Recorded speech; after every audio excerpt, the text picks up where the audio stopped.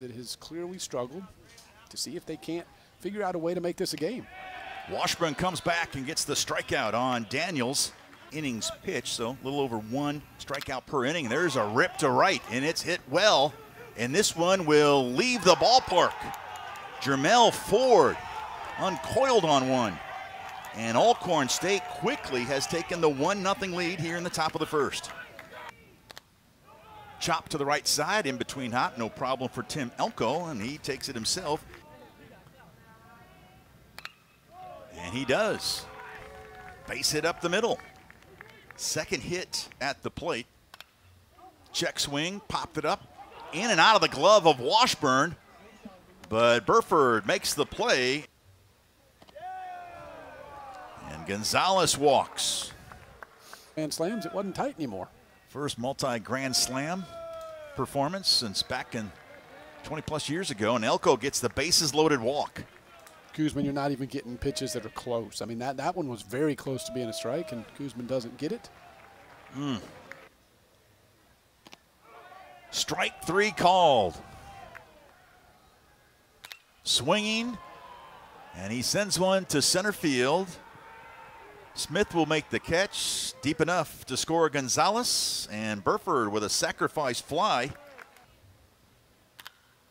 Pops one up into short left field. Going to be a tough play. Well, then coming in making the catch. It stayed up long enough for Wright to come in and make the catch. So there's a bouncer to the right side. Washburn will take care of the leadoff hitter, and that's 27 pitches have been for strikes. And another base hit.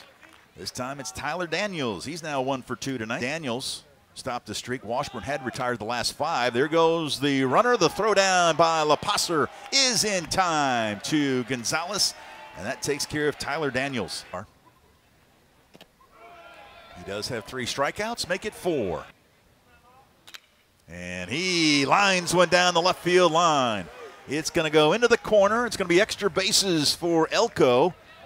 And Elko with a stand-up double in those first 2 innings, but now they get their first base hit, and now first pitch swinging is Justin Bench down the right field line, and it is caught.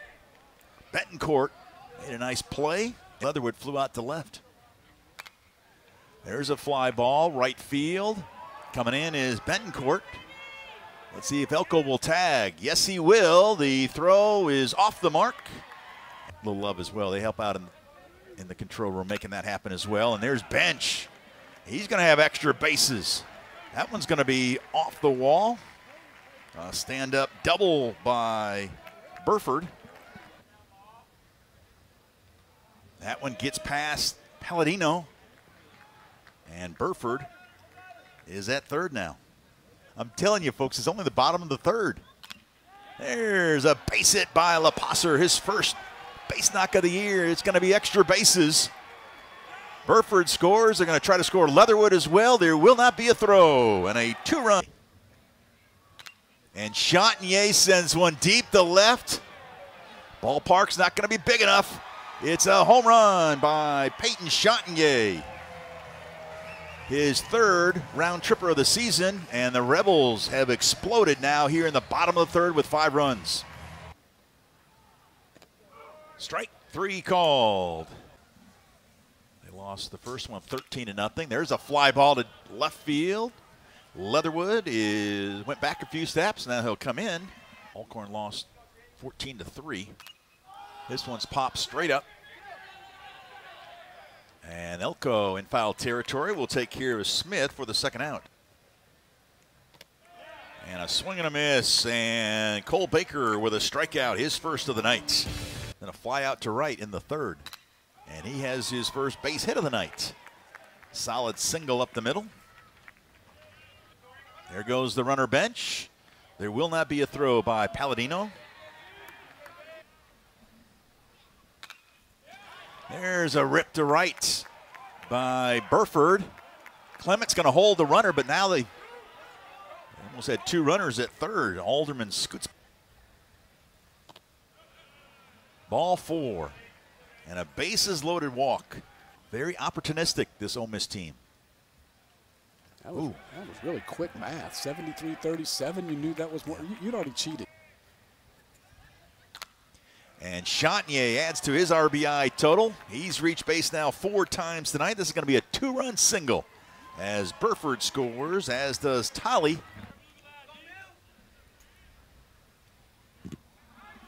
That one gets past Palladino, and the wild pitch.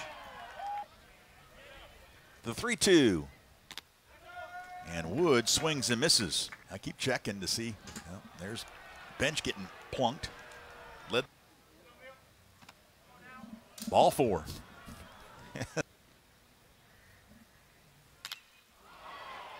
Fly ball center field, and that should do it. But Ole Miss scores 7 runs in the inning. Taking all the way, and that's ball 4. Strike 3 called. They are going to try to strike him out, throw him out, but a stolen base for Palladino. Burton comes back to strike out Jordan Holt for the Braves. And Burton had a little extra get. Burton's going to try to strike out the side, or strike out the 3 batters that he faced, and he just did it. Call. He's picked up a bat. So Kramer will get an at-bat here in the, how about that play by the third baseman.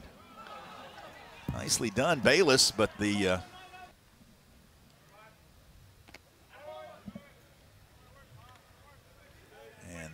hopefully Mother Nature will cooperate. Doesn't look like she wants to. Snow predicted this weekend. There's a bouncer to first. And 2, 3, and 4 hitters. Ford, Green, and Sunnier, or I should say Wright. First pitch swinging, and a pop-up. Oh, 0-2 the count, and Parento. 91-mile-an-hour fastball. Plunks Green. And a strikeout for Parento, his first of the night. Big innings for these guys. Again, not for the outcome of the game tonight, but you go in there and you throw 10 pitches. And Ole Miss is taking advantage of a lot of them. Here's Garrett Wood, struck out his first 2 times up, but sends a fly ball to center. 1 for 2 officially. That one hit a home run, and now he is 2 for 3. How about Malone? I was going to say, he's been proud of his player. He would be proud of his player. And you'll probably see the highlight tomorrow. Yeah. No, he's not watching. No. Bench flies to right with a bases-loaded walk his last time up. He sends a fly ball to right. It will be caught, and that will take care of the Rebels. Strike 3 called, and Morrell strikes out Lewis. By training, I mean, there's no question that these guys now, I mean, there's a lot of velocity training programs out there, and it works. These guys work hard. And that will do it. Strike 3 called, and the Rebels win this one going away.